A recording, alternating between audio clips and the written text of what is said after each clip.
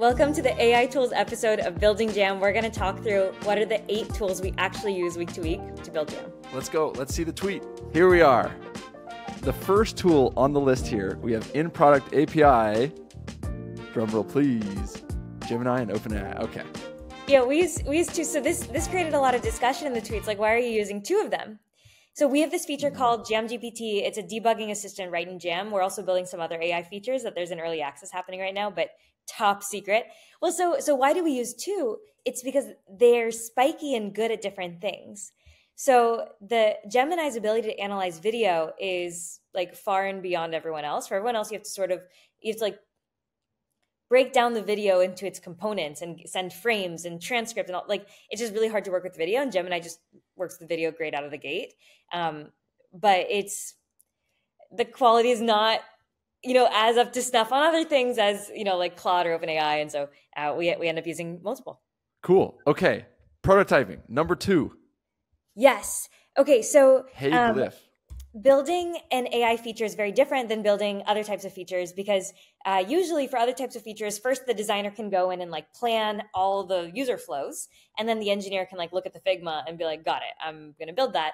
But with AI, the user flow is generated and we need to prompt it. And so like actually the text that is generated is the user experience and it needs to be designed.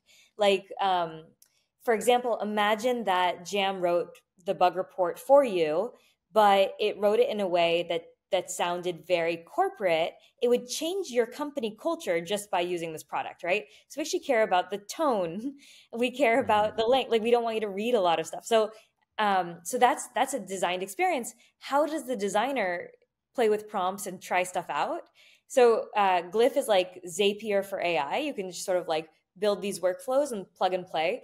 And so like Chris, as he's been working on these like new AI features, will just like create a GLIF for the feature where he can try different prompts. It'll be like, he'll like sort of deconstruct a jam and he'll send the various parts of the jam and he'll send different prompts and be able to sort of like figure out what would be a good prompt to suggest to the engineers. Oh, I see. Can you give a concrete example about how we look at one part and how we'd make or change something based on it? Like, I feel like I'd love to see like specifically or hear more about like a concrete small thing. Like here's an example. So there's a lot of details in every jam, right? There's the device details, there are the console logs, there are all the network requests, there's user actions, there is a transcript of the video walkthrough, there's the screen itself, there's just a lot. When a human receives a bug report, we're very good at like just knowing what to focus on logically based on the bug. But if we just send everything to an AI, sometimes it will overly focus on one thing versus another. Like maybe you have an ad block on, so you have a bunch of network errors and it's overly focused on your network errors, even like the bug is about something else. And so it's really important for the designer to sort of prototype, like, I'm going to send, here are the console logs, here are the network requests, here's the device information, here's the screen, and then tweak the prompt so that the AI is always focused on the right thing. So that's like one example. That's hard to do if like only the engineers have access to like code and prototyping. That's why GLIF is such a great tool. Cool. Okay. Number 3, code. Yes. Let's talk about Copilot.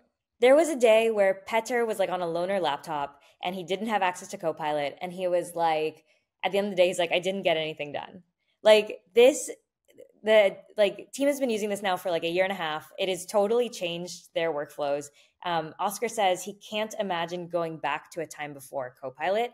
He says he thinks it makes him 20% faster writing code. But my suspicion is as a team, it's probably higher than that.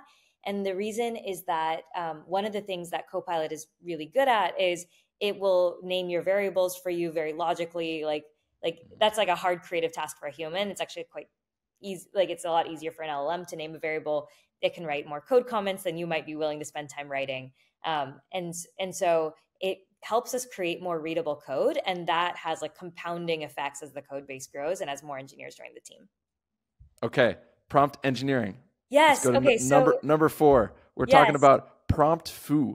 Promptfoo. I've never heard of this one myself. When we started building AI features, we were first like tracking our different like ideas for prompts, and then like there's sort of eval rates, like as we would test them against like test jams, how well they would perform. We were all doing all of that tracking in a Google Sheet. And then we learned about this tool called Promptfoo, which just basically helps you track and test all your prompts. And then you can manage your prompts in one place. So you don't have to like keep track of which prompts did we try and how did they perform. Okay. Podcast production, something I'm very interested in myself. Yes. Let's talk Wondercraft. So there are 2 Jam podcasts. There's this one, which is like trying to share what we're learning building Jam. We have another Jam podcast, which is called This Week in JavaScript. It comes out every Sunday at 10 a.m. and it's what happened in JavaScript news in 4 minutes or less. And this one is like the voice is not either one of us. It's an AI, and it's done with Wondercraft AI. We met this team because they demoed Wondercraft at an AI event we hosted in London. They are such an awesome product team, and it's cool to now use their product. Wow. And I guess I would add here, the AI features, or what we're using to produce this podcast, is the tool Descript. And I want to show you just some of these features, because that sounds like a really AI native platform. And this incorporation of AI feels a bit different. But let me see here. So this is what I was working on before. This is the episode that came out last week. And some of the cool things that I use almost every week is just like over here, this repurposing features, like for example, creating clips and creating a highlight reel from a longer recorded episode. And so, for example, often I'll find that these are out of the gate aren't what I need to actually be able to share and they aren't shareable out of the gate, but they give you this first initial draft that then I can work with. And so as I'm trying to find moments to create a highlight reel, creating this highlight reel here, I mean, come on, might as well show you. But after I create a highlight reel here, I'll find these little moments that then I can stitch together. And it just lets you take more shots on goal, as you're looking to identify key moments. And so I found that to be really helpful myself. That's so cool. So I use another, this might actually just be the next tool in the tweet. I use another sort of similar AI tool called OpusClip because we're trying to share with the Jam community things we're learning building Jam, like we're doing now. And so sometimes I'll go on a podcast somewhere and we'll do this hour-long conversation. We cover a lot of topics. And so I want to figure out what did we cover and what might be interesting to share more about. And so I'll take the link from that podcast, I'll put it into OpusClip. And it's actually really good at it brings out moments where someone goes, oh, wow, or people laugh or whatever. And so then we get sort of a transcript, and I use that to write other content that we share about how we build Jam. Actually using it as a way of finding highlight moments or looking back on things that you didn't record yourself. That's really interesting. Yeah, maybe this one I'll share. So I went on this podcast called Founder Real Talk. It's by one of our investors. And so we have this hour-long YouTube. And so I put it into OpusClip, and 20 minutes later, it's got here are the best clips for you to share. And okay, here's my feature request for OpusClip. I can't exactly share this because this doesn't look quite polished. The people are cut out. The font is very TikTok-y, but I can be oh, we talked about how we did user feedback. We talked about this moment that we had at SaaStr, and I can be okay, is there something for us to share for this example? No, but that's how I use it. Okay, where were we? Now we're at meetings. Let's talk about Grain HQ. Yes, we record all of our calls with Grain, and Grain has 2 AI features that are really, really helpful. So one of the most important things we do with the Grain recordings is we clip up the most important points for team discussion. If a user had great user feedback or is using Jam for a really interesting use case, we'll create a clip. And in the past, we had to name this clip well, but now Grain has an auto name your clip feature that's helpful. The other thing is oftentimes recordings are really good for sharing information. So I'll go do an advice call. I'm oh my gosh, Erdifo, I wish Erdifo was there. He would have learned so much, or vice versa. We can send each other the call. And Grain just does meeting summary, key takeaways. It's pretty good. And so that's a helpful AI tool we use in the stack. Yeah, I mean, I feel I'm always seeing Grain clips all the time in our Slack. It's just all Grain clips, which is great. Okay, PRDs. By the OG. ChatPRD. Yes. Okay, I think one of the hardest jobs in every startup is to be the first product manager. We have an amazing first product manager. Her name is Maya. And she solely is responsible for writing PRDs and making sure that they are awesome and clear for engineers. And so ChatPRD is just one helpful tool to help you make sure that like you haven't forgotten something could be clearer, something could be formatted better. Like it's just great to have assistance when you're the one-person product team managing a product that has 156,000 users. Mm-hmm. Go Maya. And the last on the list, writing. Okay, yes. 3, triple threat here. Okay, this one I feel a little spicy about.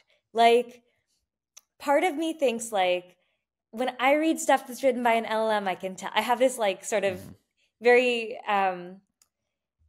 like I have this sort of purist approach where all the writing should come from a person. However, now that these things have been out for a while, sometimes they're really helpful editors for your writing. And the different LLMs are the different tools are good for different things. So for example, if we're writing a guide for running a bug bash, and we're like, there are probably a lot of tools out there besides Jam, Perplexity can help us go find out a lot of those tools, add some details about them, and then like combine it into one article, right? And then we're like, okay, we want this to rank well in SEO. We should find out, like, we want this structured in a certain way. We go to Claude and we're like, Claude, write an outline for this SEO article that has these tools in it, right? So we use a mashup of all of these depending on what it is that we're doing. Or like sometimes it's even really basic, like, Ivana and I are writing like an email subject line for our latest feature announcement. It's the unhinged hour, which is like the evening before the 7 a.m. launch. We've exhausted all of our ideas, and now we're like, what does the AI think? And maybe something's like, it just sparks ideas. So we use all of them basically. Yeah, I think about the parallels just in my video workflow too, with just like the generating options. Like it feels like a very productive way to brainstorm or like just generate all or explore the surface area of possibility around what you could make. And so with videos is like, what could all the clips be? With writing, it's like, what could all the different titles and subject lines be? And it can be very helpful as a part of that process, even if it's not making the production ready words. One writing AI task that I've seen Urtifa do, and I thought was just like really, really cool is, so if you look at Urtifa's calendar, it's just like, back to back to back to back sales calls, right? And so, but he needs to follow up on each sales call and say like, I'm hearing you, you're saying these things, and here's how we are planning to support you. And so what he does is he takes the transcript from Grain and he puts it into Claude and he says, and he's like, write me the 3 bullets of like, what did I hear from them? And of course, then he goes in and edits, but it's a lot faster if he has to write like 8 follow-up emails after a long day of meetings to get a starter like that. So I thought that was a great like AI to help assist in writing. Mm-hmm. So that was the list. Okay, wait, I want to discuss one more thing. Yeah. So there's one response to the tweet that's like, in 2024, these are all tools. Next year, all the AI quote tools that you use will all be agents.